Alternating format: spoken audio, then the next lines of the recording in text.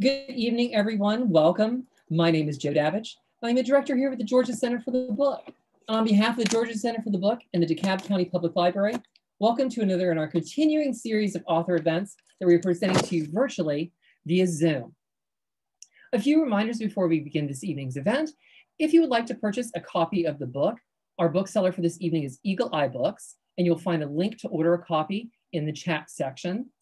We do have to tell you that we have a small number of book plates that Sara has sent ahead of time. So if you would like a signed copy, you can have one of those. She has also said that she is willing to send more if they do run out. So I thank you in advance for ordering from one of our independent bookstores.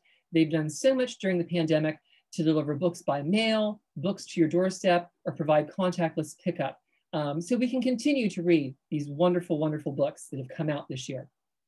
I'd also like to remind you that after our presentation this evening, if you would like to ask our guests questions, please feel free to type those in the Q&A feature that you find in the Zoom. You will find that either at the top or the bottom of your screen, depending on the device that you're viewing this session in. It just helps us keep track and make sure that we don't lose any questions in the chat. I'm very excited to tell you this evening that we have not only one, but two guests for you to talk about, of course, monarch butterflies this evening. Our first guest this evening is Susan Meyers. She is, after visiting Mexican overwintering colonies with Dr. Bill Calvert in March 2003, Susan began volunteering with Monarchs across Georgia, a committee of Environmental Education Alliance of Georgia. She facilitates educator workshops using Monarchs and More curriculum and incorporates the citizen science projects at MLMP, Journey North Tracking, Monarch Watch Tagging, and the Way Stations, and Project Monarch Health. Susan is a trainer for MLMP and coordinates Integrated Monarch Monitoring Project in Georgia. She administers MAG's pollinator habitat restoration grants since 2012 through FWS's Partners in Fish and Wildlife Program, and was honored with a Conservation Partner Award for her work with monarchs in the 2015-2016 Southeast Regional Directors Honors Award Ceremony. She has also organized trips to Mexican overwintering colonies since 2004. She initiated the Mexico Book Project, bringing books written in Spanish to schools near the sanctuaries. In 2018, Susan agreed to coordinate the Symbolic Monarch Migration, a 22-year program created by the Journey North. Susan received her Bachelor's of Science degree in microbiology and her Master's of Science degree in environmental science from Louisiana State University, Baton Rouge, and Florida Institute of Technology, respectively.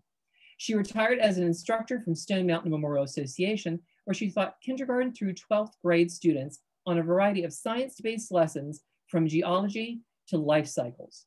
Susan is also a Georgia Master Gardener, Master Naturalist, and Certified Environmental Educator.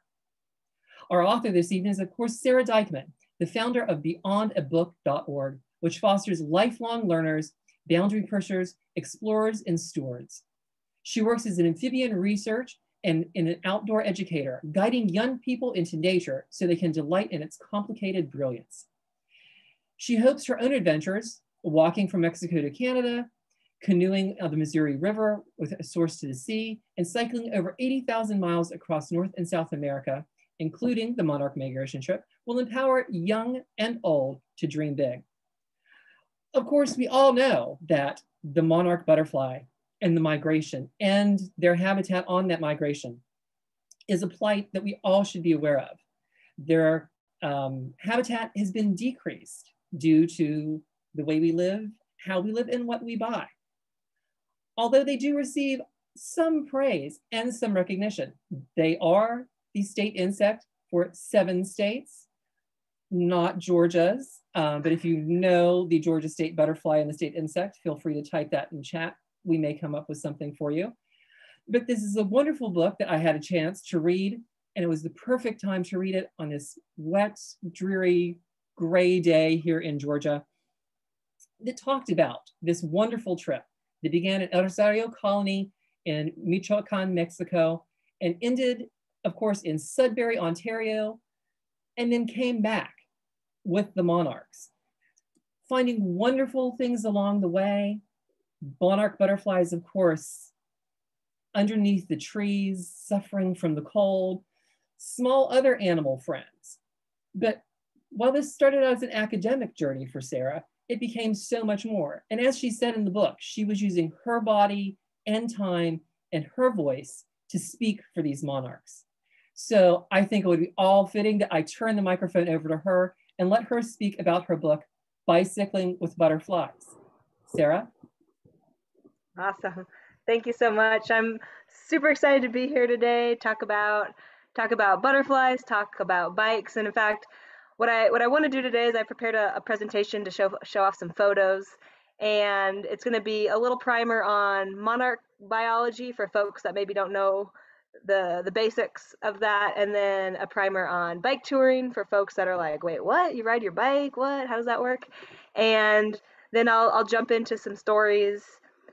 Before I do anything else, though, I have to stop here and do some thanks. It's some much deserved thanks. I want to thank Susan. That was an amazing introduction. That just so much. She's doing so much for the Monarchs, and there's more that wasn't even there. And it's the Monarchs just are like it's so awesome to be on the same team as Susan and to feel her energy and to be inspired by her and all the people doing great things. So thanks, Susan, for helping make this all happen and rallying for the Monarch, and thanks to the folks at Georgia Center for the Book. It's super wonderful to have venues like this to extend my voice and to get folks that might not know as much about monarchs or bike touring into the fold. And also thanks to Eagle Eye Books. Just like Joe said there, they have some of my fancy signatures and some art plates. This is some of my watercolors. So I have one of my favorite watercolors. I made prints of it, and so you can support them and support me and support the Monarchs all at the same time. And then, of course, I want to thank all of you guys for coming out. My book, one of my favorite parts of my book is, in fact, my acknowledgement section. My trip was, in fact, a solo trip, but it was made possible only because there are, 1, millions of monarchs, and 2, because thousands of people really came through for me. And I fought hard for the acknowledgement section to be as long as it was. It started off at like 14 pages, and my publisher was like, no, you can't have a 14-page acknowledgments. That's longer than any chapter of your book. So I whittled it down to 7, and I have the names of all the families I stayed with. That's 68 families. And they fed me. Countless more people gave me all of the support I needed along the way. I didn't have a SAG wagon or anything like that, but I had support, and it is what made the trip possible, and it's what continues to make this adventure possible. So thanks to everyone. So I have a presentation, like I said. I'm going to do a little configuration. I do it a little different than I've seen other Zooms do it. So if for some reason it's just not working for you, you can throw it in the chat, and I'll see if I can't just go back to the normal mode. So here we go. And this should only take like 5 or 10 minutes, so just sit back. Just kidding. All right, so hopefully you see me and a butterfly. If you don't, someone can jump in and say so. Well, and like I said, that I followed the butterfly, and I'm going to do a quick primer on the monarch butterfly. This is an example of a monarch, and here you can actually see this is a male monarch because it has these black scent pouches, and it's on some milkweed. And this was the monarch I followed, and this is the monarch's range. So I'm actually going to make my map a little bit bigger here for a sec so you can really see. And don't worry if all the font is a little too small. I'll walk you through it. But basically this is the range of the monarch, and it's color coded because the monarchs are migratory. So anywhere that you see yellow, that's where the monarchs spend the summer months. The green is where they spend the spring. Orange is where they spend the fall, and the blue is where they go in the winter. And you can see the winter range is much, much smaller than the summer range. And so what that means is when the monarchs go to, say, Mexico, they are in these concentrated bundles. They're in these things called colonies, and they cling to the branches of the trees, and that's where they spend their winter, pretty much just being still in the branches. And then, of course, they spread out in the summer. And they do this because if they stayed in the summer months, if they stayed up here in the summer, they would freeze to death in the winter. But they don't want to stay here in Mexico all summer because there's not as much milkweed. So it's this, they do this kind of back and forth so they can take advantage of the right temperature to survive in the winter and plenty of milkweed in the spring and summer. Now, the only other thing I want to call to attention on this route is that I started, sorry, this is my route. You might not have, I forgot to explain the red line. The red line is my route, and I started here in Mexico where they overwinter, and I went north into Canada, did a big loop back to the Midwest, and then straight down to Michoacan in Mexico. And this was a 10,201 mile route. It was an 8.5-month journey for me and the Monarchs. And what I wanted to start to say was that the Monarchs that I started with, well, they were not the Monarchs I finished with. So this loop that the Monarchs do is multi-generational, and it takes about 3 to 5 generations of Monarchs to do this entire loop. So when I was in Texas heading back south, the Monarchs I was seeing, I never got tired of seeing a Monarch and thinking to myself, you are going to a place that you have never been before, and you're going to fly to the exact same trees as your great-great-grandparents. And you're probably going to beat me there. And just every time seeing a Monarch, my mind was really just blown away. And I'm so fascinated by the Monarch, and I'm so thrilled to keep learning about them and to keep being amazed by them. So that's a little bit about the Monarch biology. There's way more. Like, I could talk about Monarch science all day. I have learned so many incredible things from biking with the Monarchs, and then as I wrote the book, I read lots of scientific papers. And it's just, the more you know, the more complicated the history, the ecology is, the more amazed you become. And I hope more and more people can discover what I call them, like, secrets. I hope as people discover these secrets, they'll start to look in their yards and they'll start to see Monarchs in a whole new light. So that's really the point of my trip. I did this 10,000-mile loop in order to call to attention the Monarch, how amazing it is, and how we can all be part of the solution.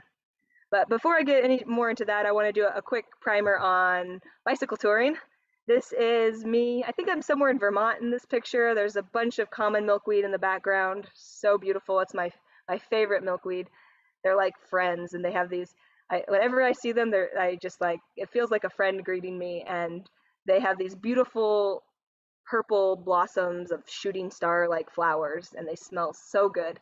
So I took thousands of pictures of common milkweed. And this is my bike. You can see it's nothing fancy. In fact, I bought it used. I put it together from used parts, and it's a little bit of a Frankenstein bike, but it gets the job done. It's comfortable, and I don't have to worry about people like wanting to steal it because it's not anything special. And then on my bike, I have these panniers. These are store-bought panniers in the front. That's where I store things like my sleeping bag, sleeping pad, computer, things that I really want to make sure stay dry. And then in the back, these panniers are actually made from old kitty litter buckets. And on the outside, those are server aprons that I bought at a thrift store so I could have pockets on the outside. And in these panniers, I would hold food. So I usually carry about a day worth of food. I had a little stove and a cook set, as well as things like my rain gear, my supplies for fixing my bike, and whatever random odds and ends I picked up along the way, because I'm a bit of a hoarder. I like to find trash on the side of the road. I actually collect metal spoons, strangely enough, and I found about 400 metal spoons on my bike tours. So I squirrel things away and realize every few months that I'm carrying like 30 pounds more than I need to, and I'll clean things up. But this is my bike, and what I really love about my bike is that route I showed you. That route really came together as I pedaled.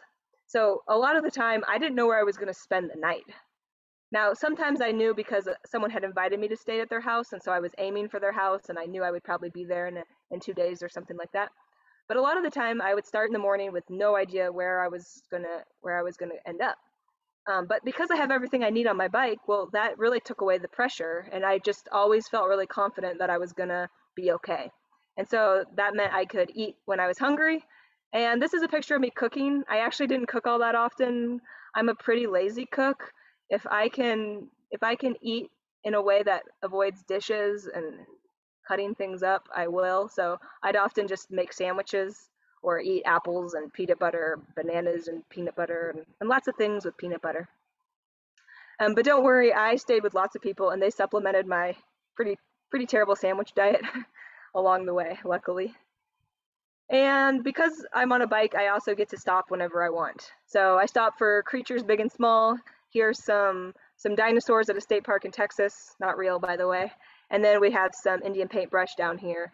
And when you're in a car and you see something interesting, you might look out and you might say, "Oh, that looks cool. Oh, let's just find a pullout." And by the time you found a safe spot to pull out, you're 3 miles down the road and you think, "Oh, now I have to turn around. No, let's just keep going." But when you're on a bike, you just tap your brakes, toss your bike to the side of the road, scramble into the ditch and go exploring. And I did this every day, all day. I stopped so much.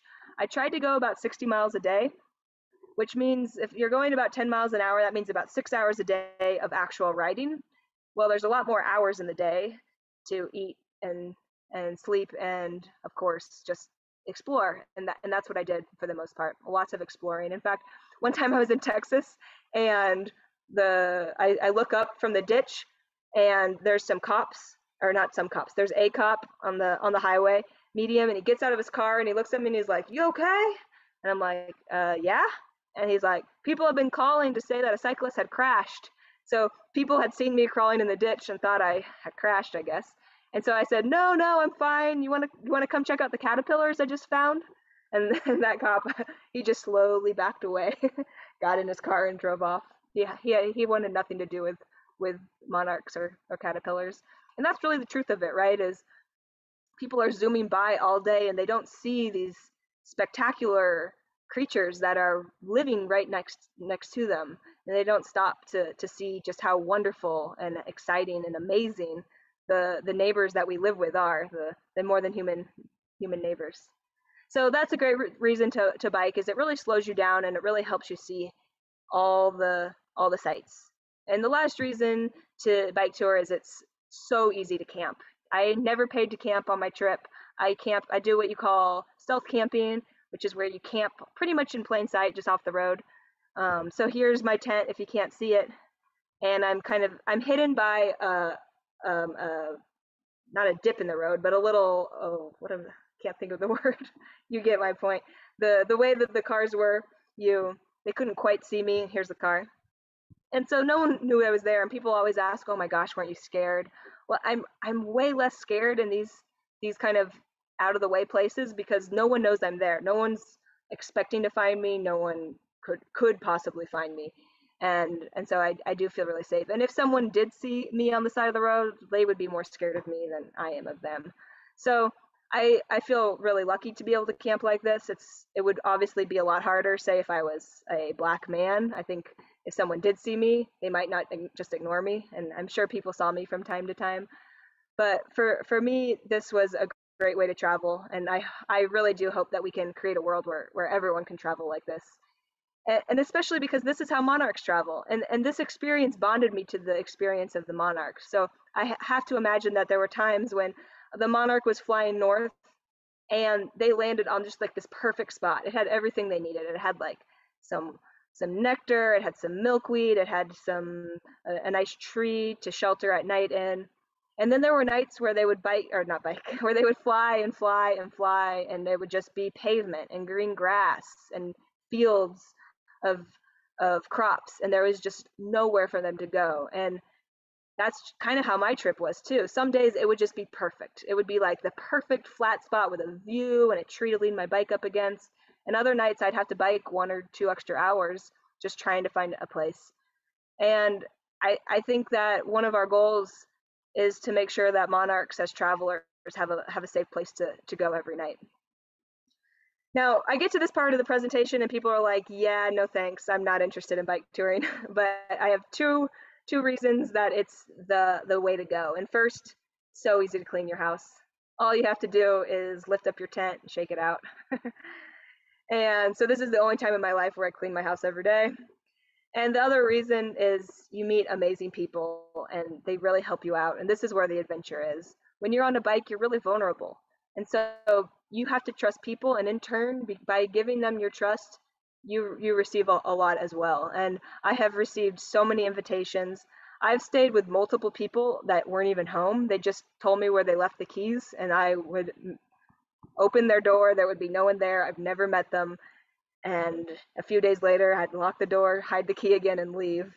And that's a beautiful thing in this day and age. And I'm so grateful for it. And this picture in particular, I love. This man stopped me on a highway in Mexico. It was so hot and the road was so long and it was pretty straight and a little boring, so I was kind of zoning out. And then he pulls up and I'm like, oh boy, what does this guy want? And he's like, do you want ice cream? And one of my rules on bike touring is always say yes, as long as you feel safe. And so I really do try and say yes to all the as many opportunities as I can. That's where the real adventure lies. And so I said yes to the ice cream. And it wasn't just people I met randomly. A lot of people contacted me while I was on the road, and they said, hey, can you swing by my house? Hey, I wanted you to come to my school and give a presentation. And just like saying yes, or my saying yes rule, I did try and say yes. I mean, sometimes I'd look at my map and I'd look at where they lived and I'd think, I don't think that's possible. My legs would hate me. But I do have to say, in the beginning of my trip, my route didn't actually go to Southern Ontario, but I got so many emails from folks in Southern Ontario saying, oh, you have to do this. It's going to be so awesome. Oh, this is what we're doing. We're doing this. We're doing this. That I did add about 1,000 miles to go to Southern Ontario in the beginning of stages of my bike tour. I couldn't do that so much once I'd locked down events and such. Now, another reason that I feel like I've kind of bonded to the experience of the Monarch is showcased in this picture. And this picture is, this woman's name is Margaret, and she's a dairy farmer in Canada. And she invited me to her house. And when she said, hey, do you want some homemade ice cream for my dairy cows? I said an emphatic yes. And oh man, it was such good ice cream. But what I love about this picture is while Margaret is feeding me, who else is she feeding in the background there? Well, she's feeding all sorts of pollinators, including monarchs. And it came to be that the people that I stayed with were often the people helping the monarchs. And so just as the monarchs find relief at visiting Margaret's yard, I found relief visiting Margaret's in her house. And in fact, I showed up just drenched from a rainstorm, like a several-day rainstorm. So I was just so grateful to get a warm shower at Margaret's house. And it's really, really important that we have people like Margaret helping and having gardens, because this is the reality of the monarch population. And again, you might be squinting at a small screen and the numbers aren't important. What's important is this is a graph of the monarch population. And what's important is if you squint your eyes, you'll actually see a trend line. You'll see that the monarch population goes up and down over time. This is totally natural with all wildlife populations. But the difference is, in this case, the monarch populations are going up, down, up, down, up, down, but there's a general trend also downward. And downward is bad. Downward leads to a population of 0, leads to extinction. And the monarchs as a species aren't in danger of extinction. There's monarchs all over the world, but the phenomenon, the migration from Mexico to Canada and back, that is in danger. And that's why I'm here tonight, and that's why so many of you have gardens and are doing your part. And I really truly believe, I think the most beautiful thing about the monarch is that they invite everyone to help. There is no one living in the United States that can't be part of the solution. There's no one in Southern Ontario that can't be part of the solution for the monarch. And when you protect the monarch, you're protecting so much more. And so I'm excited to invite people tonight to be part of this team. And everyone, I say this from the bottom of my heart, everyone has a role to play. And like, in fact, I don't have a yard, I don't have a lawn to plant natives as much, but I have found my way to be part of the team by using my voice. And this was a key part of my trip. I became a voice for the monarch, and I visited schools. I gave presentations to schools and at nature centers, and I talked formally to about 9,000 people and informally to thousands more. The great thing about a bike tour is people come up to you and they say, "Where are you going?" And I'm like, "Okay, you ask. Well, here's where I'm going, and this is why." And by the time they're done, I know they know about more about the monarch than maybe they ever wanted to know. And then I think, wow, they're going to go home tonight around the dinner table and they're going to tell the story of the monarch. And that's how things spread. And that's how our voice spreads. And it was so important for me to do this because honestly, without being part of the solution in this way, the trip, I'm not sure I would have been able to make it through the trip. And this is why. A lot of times on my ride, I would find lots of amazing creatures. So here I am. This is a staged photo, but it's very much like what would happen. I would be riding my bike and I would spot some common milkweed. Usually, common milkweed is the one I saw the most, surprisingly, but based on the name, common. And I would spot some common milkweed, and then I'd kind of start looking closer for caterpillars. And their calling signs were either if you can see right here, there's a little bit of frass, that's caterpillar poo. I would often see the frass before I'd see the caterpillar, or I'd see the white marks where the caterpillars had been eating. But I'd see a caterpillar and I'd slam on my brakes and I'd throw my bike down, and then I'd start looking in the ditches for all the cool insects. And here's a 5th instar caterpillar. And I probably spent an hour just crawling around in this part of the ditch, taking photos and just discovering the little secrets that are right there. And this was so fun. But then, a few miles down the road, I'd find this. And it hurts. Like, it hurts to fall in love with a creature and then see this. And it hurts to train your eyes to see the world through the eyes of a butterfly, because there's a lot of times where what you see is not pretty. What you see is not helpful. And I could get really sad. I biked 10,000 miles almost exclusively by myself, so I had a lot of time to think. And on these moments where you just bike by rows and rows of mowed grass, like, it would fester. And it was all day, every day. It was these green grass lawns that were huge, that were just, quite frankly, a waste of space. And I don't want to be mad at people that have these gardens, because what I know is that people that have these green grass lawns, they're trying to be good neighbors. They're trying to be part of the solution, or not the solution. They're just trying to be good neighbors, trying to make their yards look nice. But what we need right now is a paradigm shift. We need to see that this is actually not being a good neighbor. We need to think about our more than human neighbors. We need to think about the birds and the bees and the butterflies and the frogs and all the creatures that share this planet with us. And then we need to turn around and share. And there's so much potential here. Like, there's so much potential. And I want to talk about a little of that potential, because this is where I found my medicine. Finding people that were changing the way we see our lawns, the way we see our earth, the way we think about sharing the planet. This was how I managed to make it through. So I'd get really, really angry, and then say I'd visit a school. And this was a school in Omaha. This is a small school garden. The teacher told me that before it was just a little green plot of land around or near the parking lot that was super hard to mow. Like, it just was pretty much neglected because it was like a steep slope. And she said, "Hey, can I turn it into a butterfly garden?" And everyone was like, "I don't know, weeds, blah, blah, blah." And she really pressed the point, and she got her garden, and it was an entire school endeavor. And so now these kids have this scientific laboratory, and they have this connection to the earth, and they're connected to Mexico through the butterflies that visit them. And I went out of my way happily to visit this school. And I did a presentation at the school, and then we went out to the garden. And I actually want to pause this real quick and read one of my favorite parts of my book, only because it is truly medicine, and I'm thrilled to be able to share this story with you all, and hopefully inspire some more gardens. So this is directly about this school here. Even in the bluster of youthful energy allowed to roam free, I felt something akin to peace as we huddled around a milkweed plant to discover the garden's secrets. The milkweed, poked and prodded, began to ooze tiny bubbles of white latex sap. The tiny drops at first confused the kids. "Eggs!" they exclaimed, wild with excitement. "Look closer," I countered. It was not up to me to correct them. The garden was their teacher. It's sap, they squealed, delighted to have touched poison. As the group dispersed, shouting erupted. Real monarch eggs had been discovered by the young scientist. Every day of my trip was an iteration of such learning.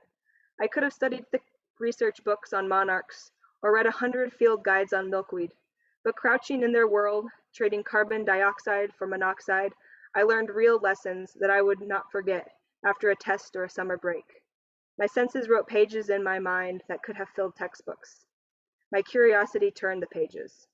A monarch! A group of third graders exclaimed, their fingers and eyes tracking the sky. Like an echo, the whole class joined to watch the monarch float over our heads. Their pure delight and his delicate orange wings filled my heart with hope. Human beings were not made to fight nature. Human beings are made of nature.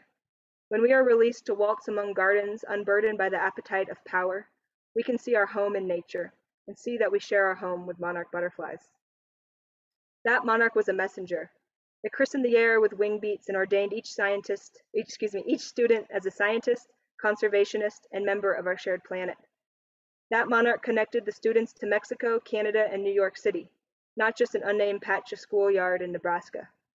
He had navigated an unwelcoming ecosystem of grass, pavement, cement, brick, tile, plastic, shingle, and wood, and found refuge in the class's small garden.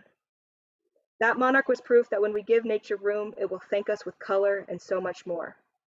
I stood, as stunned as the students.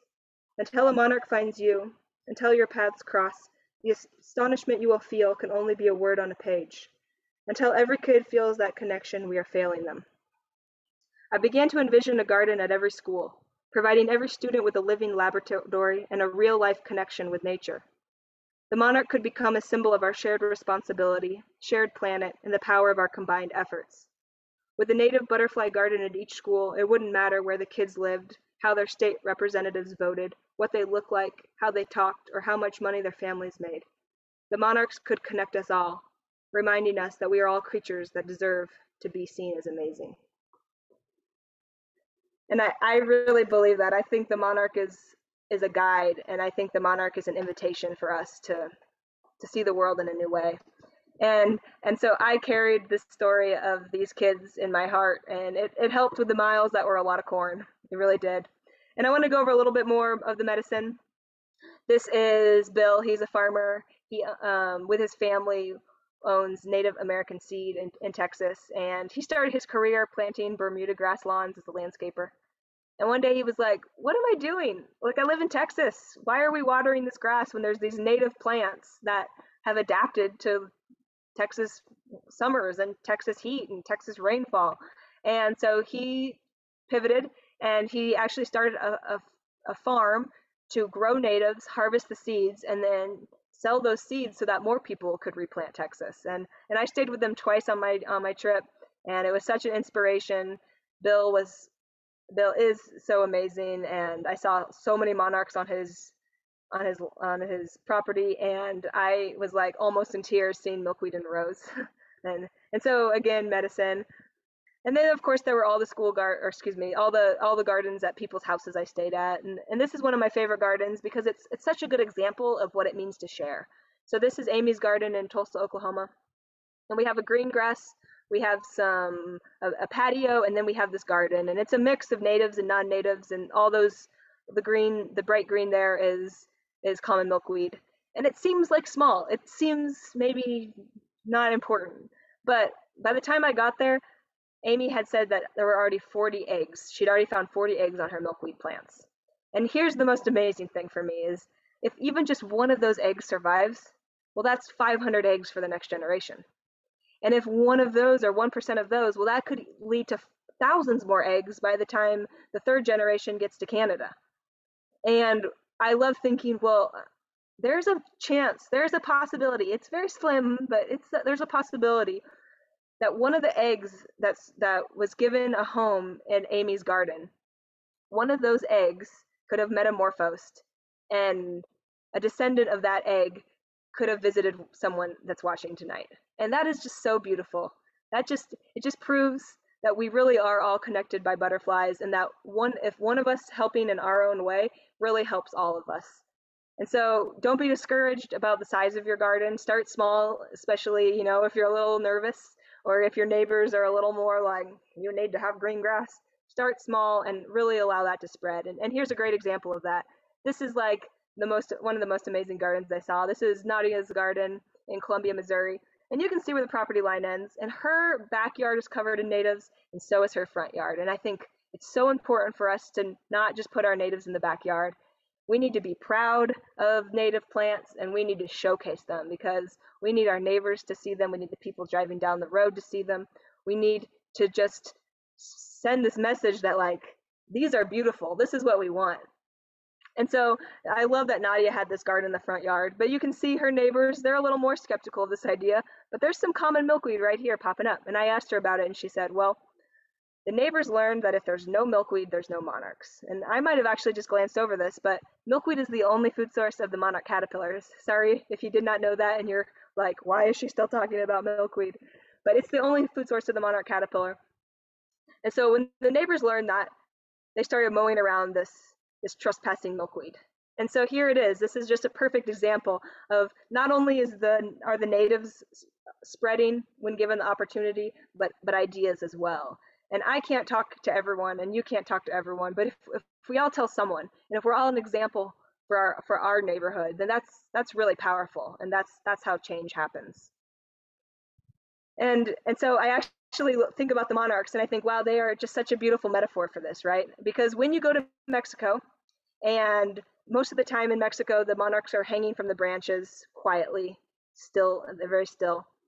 And that's to conserve their fat reserves. That's to conserve their energy so that in the spring they can fly back to Texas, lay their eggs, and then start the next year's migration.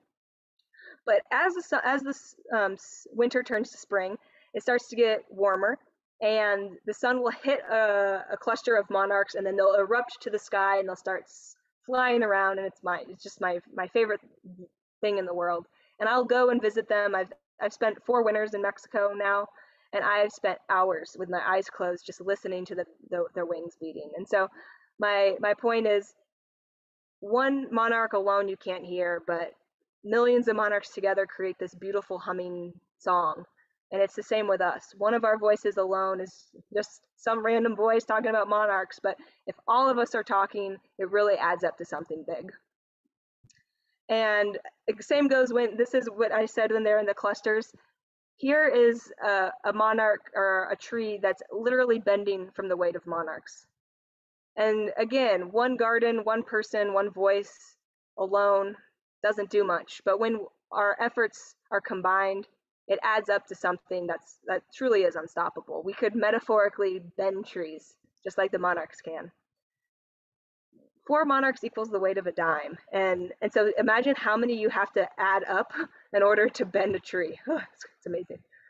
And it doesn't matter where you live. This is a monarch I saw in New York City.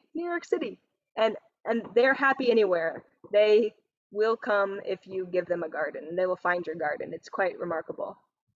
And if you plant a garden, you're helping the monarchs. And one of the things I love is that the more you help the monarchs, I truly believe the more they help you. And that is just such a showcase from my work. The more I help the monarchs, the more opportunities I'm given. The more I am a voice for the monarch, the more people read my book, the more interviews I do. It's just, the monarchs are thanking me every day.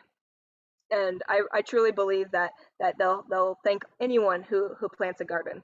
And they'll thank you not just with beauty, but they'll also thank you by teaching you things and being your guide. And this is my case in point. This is a beautiful butterfly, a beautiful monarch. It's impossible not to fall in love with a butterfly like this. They're just so beautiful. But one of the things they'll do is they'll say, hey, come on into my world. It's not as scary as it seems. And so people will be excited about the monarch, and then they'll be like, I want to learn about the caterpillars. And so they'll slow down and they'll start looking, and they might find a caterpillar. And I guarantee you're not going to find a monarch caterpillar driving 60 miles an hour, down the highway. And as you're looking for the monarch caterpillars, you'll start to find the tussock moths that also rely on milkweed. And you'll start to see the googly-eyed spiders that likely predate some of the monarch eggs. And you'll see the other pollinators like this hummingbird moth. And you might even find my favorite animal in the world, a little frog, and this is a frog seeking refuge in a common milkweed leaf. And all of these sightings, all of these other things you find are gifts from the monarch saying, thank you for helping us, thanks for slowing down, thanks for looking into our world. Here's so much beauty, here are the secrets to be seen. And so you don't have to go on a 10,000-mile trip. You don't have to ride your bike through the deserts of Mexico or navigate New York City. I definitely got lost in New York City. And you don't have to even come up against the scariest animal of the trip. Here it was, a skunk in Texas. By the way, both of us were fine.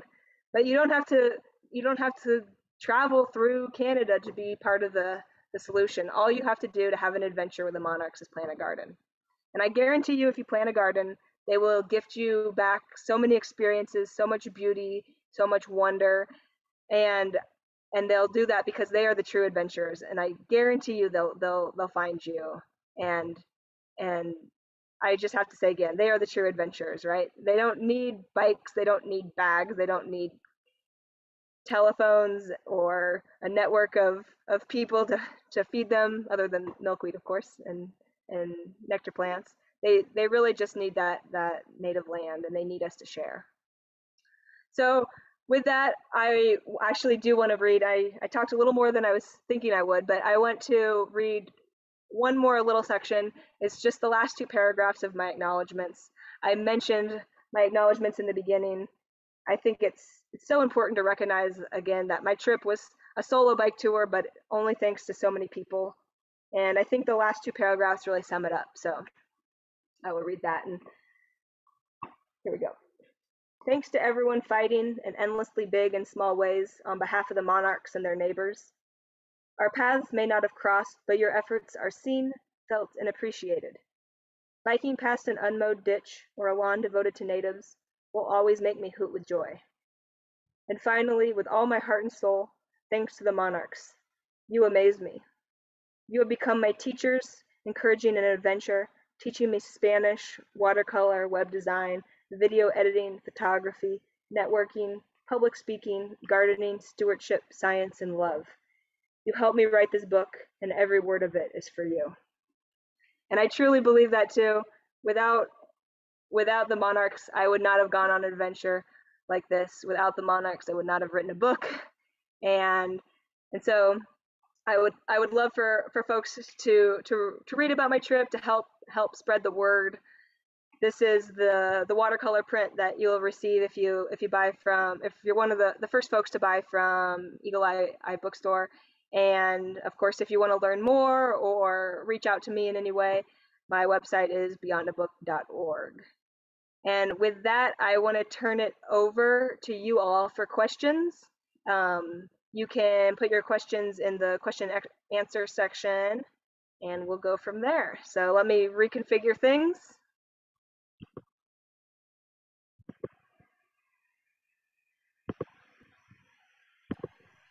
And here we go. Thank you so much, Sarah. That was absolutely fantastic, and I loved seeing those pictures. Like Sarah said, go ahead and put those questions in the Q&A, and we'll get to them.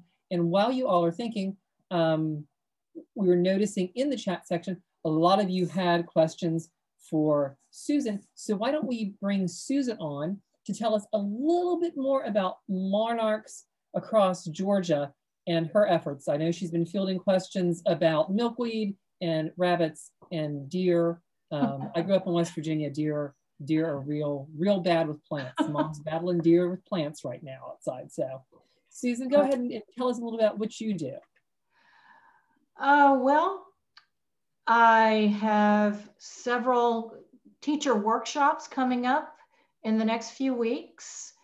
We help teachers to teach students about monarchs and planting gardens for monarchs and pollinators. So that's one of my favorite things to do. We also have a pollinator habitat certification program, similar to Monarch Watch's Way Station program, but specific to Georgia. So on our website, we have lots of resources, maybe a planting design, a plant list, and resources from the Monarch Joint Venture, which is a national organization which we're part of, that will help you plant a garden here in Georgia.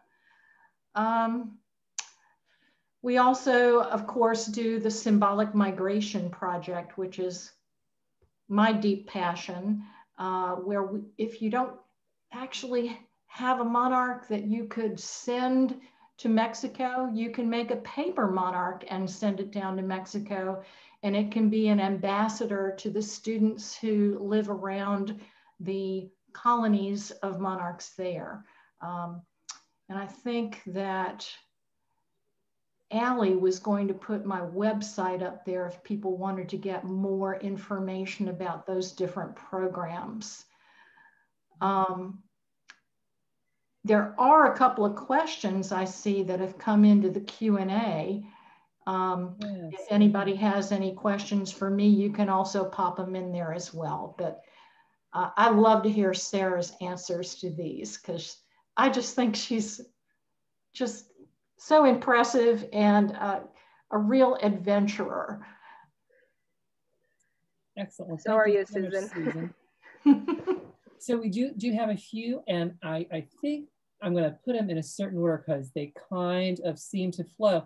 So the first question that we had was from SGZB, and they asked, how did you choose monarchs? I love frogs. They're probably my true passion.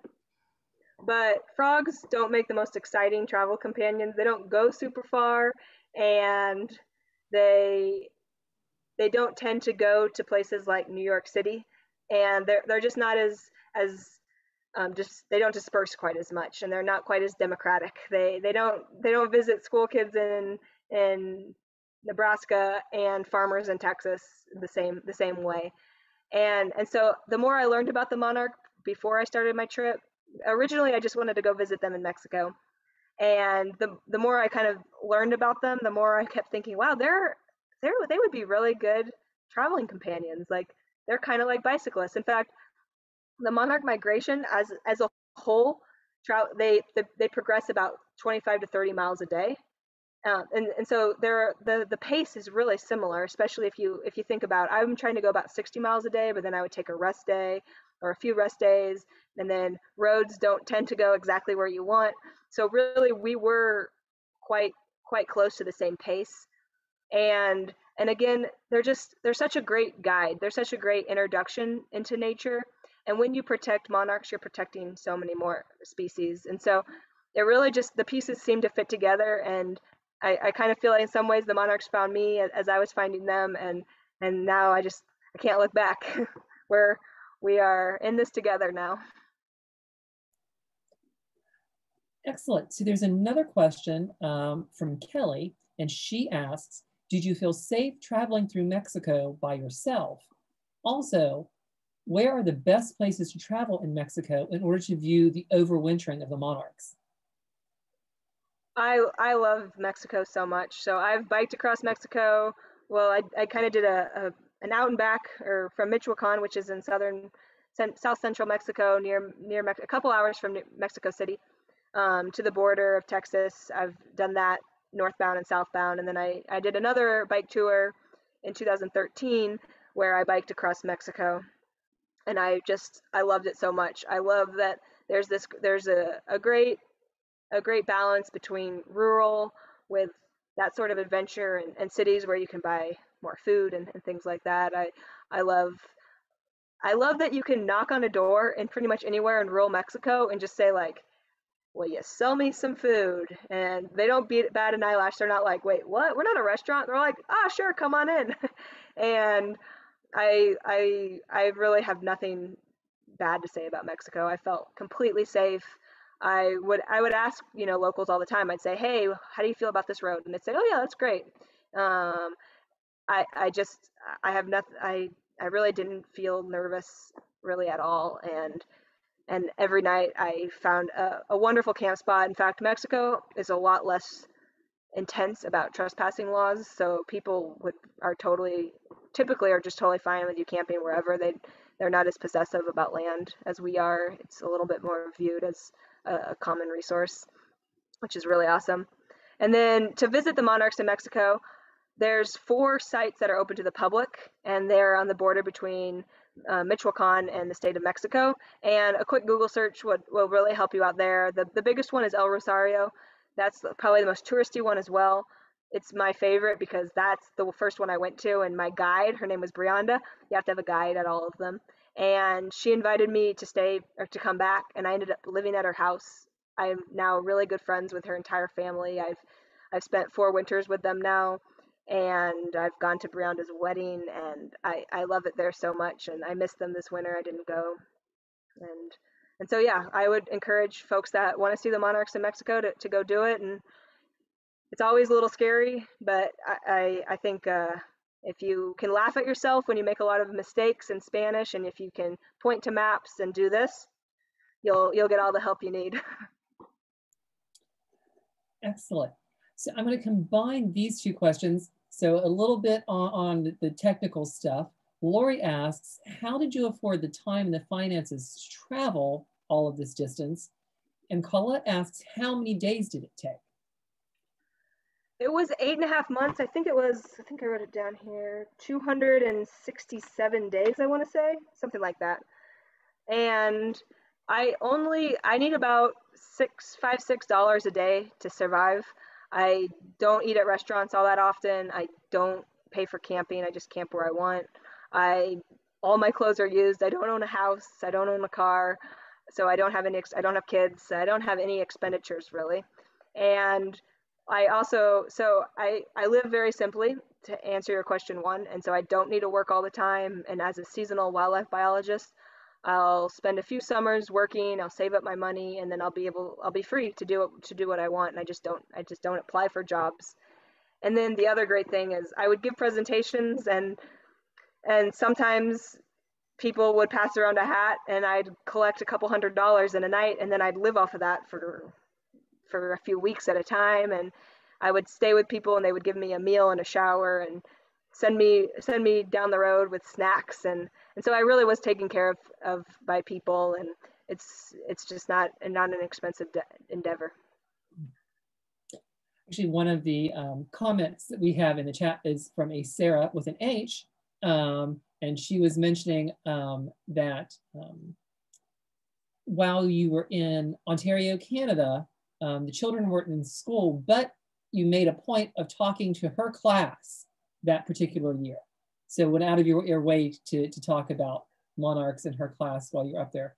So a couple other questions coming in, and maybe Susan can answer a couple of these. There's some on milkweed as well. Susan asks, is it too late to plant milkweed seeds in Atlanta this year? And Jewel asks, she's Alyssam's mom, is there another plant that you would recommend over here in the PNW?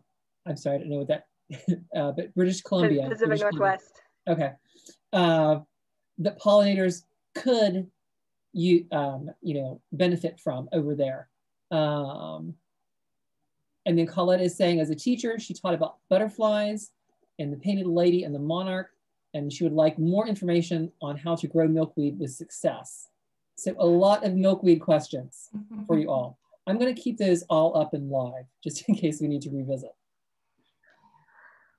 Susan, I'll be happy to turn that over to you first, and then I'll fill in too. Okay. So here in Georgia, we do not encourage people to plant common milkweed because it's not common here in Georgia. It is only native to a few of our counties in the northwest corner of the state.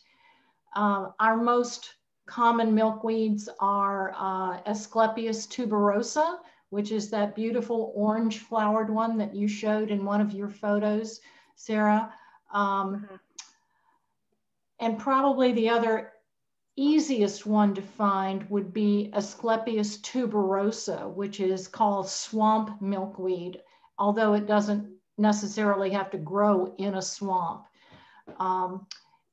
It tolerates wet feet, let's just say. So those are probably your two easiest ones to find here in Georgia. And I can put in the chat box a link to a document that has those scientific names in it and resources for where you can find those. I always find it's better to look at scientific names because common names can get a little tricky. If you ask for butterfly weed and one nurseryman might say, well, this is a weed that butterflies come to, so I'm going to call it butterfly weed. It's not always the same thing. So you need to be careful and look for scientific names. All right. What is there another question there? That's the one. Yeah. So let's maybe double back. So that the swamp milkweed, can we still plant that at this point in the year? Yes. Yeah, you can plant any of those milkweeds.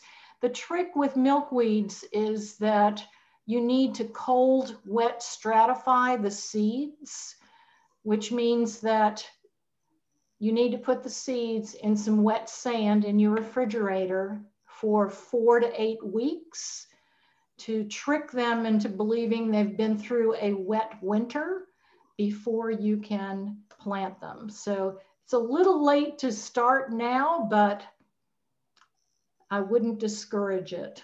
I would say go ahead and get those seeds in your refrigerator and you can get them out by the end of the summer. Yeah, the other thing I'd add to that is that every year, more and more, there's native plant nurseries that are popping up and there's native plant sales. Susan probably could put in some links to native plant sales, and then you could bypass, at least this year, the seed germination, because it is a little bit of more work. And you can go out and you can buy little starts of milkweeds and get them in the ground, and it's a little bit more bang for your buck early on. Right. You just want to make sure that you're buying them, that they're organic, that they haven't been sprayed, the seeds haven't been sprayed, because that can affect the pollen and the nectar in the flowers. And then hi, Allison's mom, I wanted to jump in on that question. She had a question about other plants to plant, and it's just, if you can plant native plants of any type, that's a benefit. And the monarchs they're generalists when it comes to nectar. They'll pretty much eat. They are not eat. They'll drink any nectar that they can get.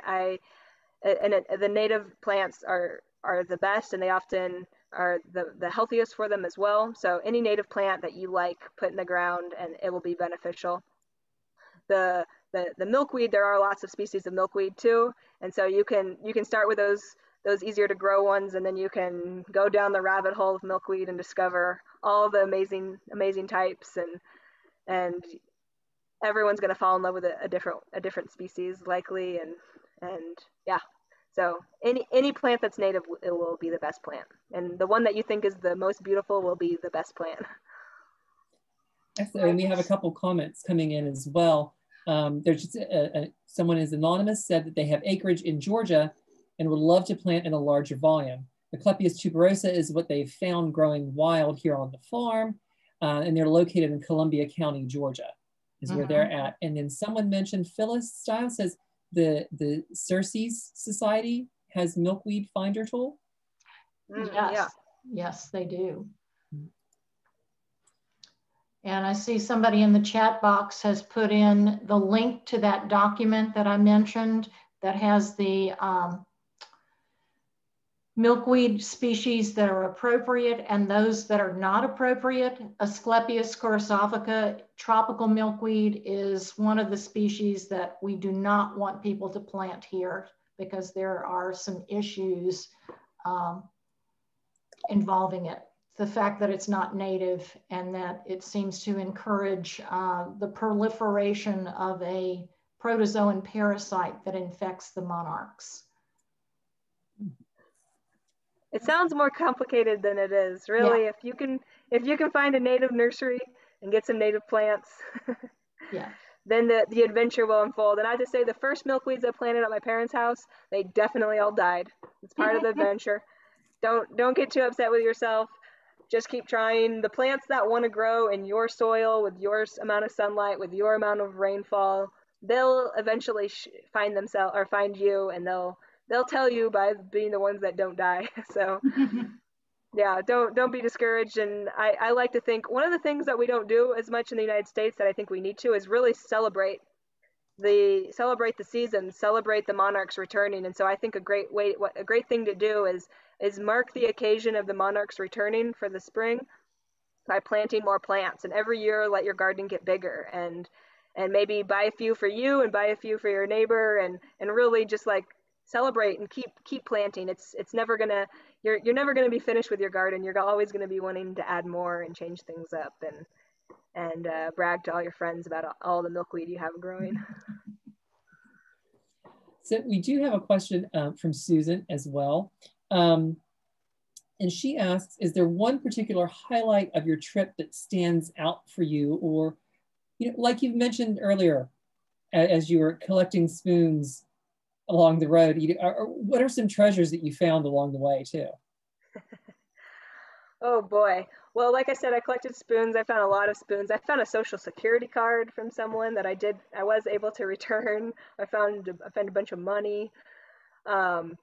And then, of course, all the animals. That skunk that I showed a picture of was probably one of the coolest encounters I've had. Often there's animals like skunks and raccoons and opossums and armadillos that you see a lot, or squirrels even, and you see a lot and you're like, it's just a squirrel. But if you take the time to really look at them, you're like, that is the most beautiful creature I've ever seen. Like that skunk, I like zoomed past the skunk. Well, first I broke my bike. I braked my bike. I slowed down on my bike, and as I was slowing down, I was like, wait, what am I doing? This is a skunk. And I sped up, and then I kind of snuck around, and the skunk kind of came back to me and didn't know I was there. And I just watched him for probably 20 minutes, and it was just such a delightful little experience that I'm so happy I had. And really, like, there weren't any crazy things that happened. There were like a lot of series of small little moments that just wouldn't have happened if I hadn't put myself out there, if I hadn't been on the road, if I hadn't been kind of letting the monarchs lead the way. So I'm kind of still talking. I hope I answered the question. Well, yeah, actually, that's what I found really delightful about reading your book is that, I loved the scene with the skunk, and I was actually sitting there saying to myself, oh dear Lord, don't the skunk spray. And then you have to get the book and read it. It's very humorous, and the solutions that were going through your head, but it was so personable. And I always enjoyed in the book where you were taking yourself and putting yourself in the other creature's mindset and in the butterfly's mindset, and sort of like bringing that back and saying, okay, well, this is what I would do, but what we have to do for the butterfly, we need to think of not just of ourselves, but as the other person or as the other creature. And it was just it was so readable and refreshing. It just really was. Well, thank you.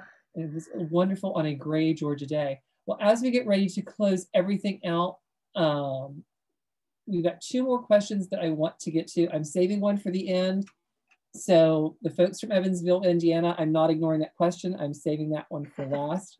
But we do have one from Phyllis, and she asks, in your 4 winters in the sanctuaries, did you notice population fluctuations? I did notice differences in the populations, and often, so they do the counts of the monarchs. They don't go to the sanctuaries and go 1, 2, 3, 4, 5. You would go mad. Instead, they count the area of land that the monarchs occupy. And because it's a total amount of all the sanctuaries, and the amount fluctuates, but can be as many as 18 small colonies throughout, that I'm only seeing a piece of the puzzle. But there would be years where they would seem in much bigger groups, and then the data would usually confirm that.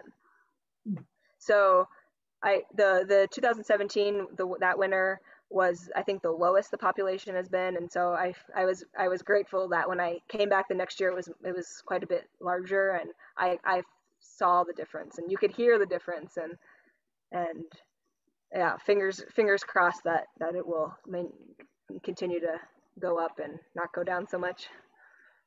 Excellent. So before we all leave this evening, don't forget Eagle Eye Books. We've put the link in the chat a couple times.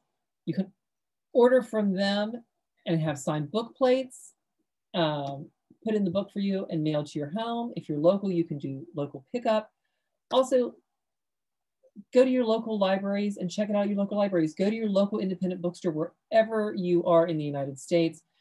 As I said in the introduction, they've done so much to keep us reading and to keep introducing new books during the pandemic, and especially our Black-owned independent bookstores and businesses. They are so vital to our communities.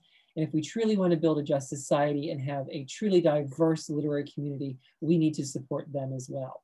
So let me get to TJT's question. They are from Evansville, Indiana, and she says her daughter Emily would like to know what you're up to these days after your journey. Well, the Monarchs continue to lead the adventure. I've been doing lots of interviews and presentations for my book. I also started a small outdoor science school or nature school with some friends. So you can find me a lot of days hanging outside, teaching kids about nature. Actually, I don't do a lot of the teaching. It's the trees, and right now it's the cicadas are doing a lot of the teaching. And I'm kind of dreaming up new adventures. I started learning how to ride a horse this year, and I've been learning about that because I really want to ride a horse across Mexico. So that's the idea that's kind of simmering in my mind right now. And I'm working on a book for kids. I talked to a lot of kids on my trip. I think kids deserve to hear fun messages about science and conservation and of people doing things that haven't been done before, like riding your bike with butterflies. And so I'm working on that book as well. So we'll see. The Monarchs hopefully will keep leading the adventure. Excellent. Well, thank you so very much, Sarah. Thank you, Susan, for joining our talk this evening. It has been wonderfully informative and just so enlightening and enjoyable. We've had a lot of information in the chat. Somehow, maybe we'll put it in our newsletter as well when we send this link out so that everybody can access that.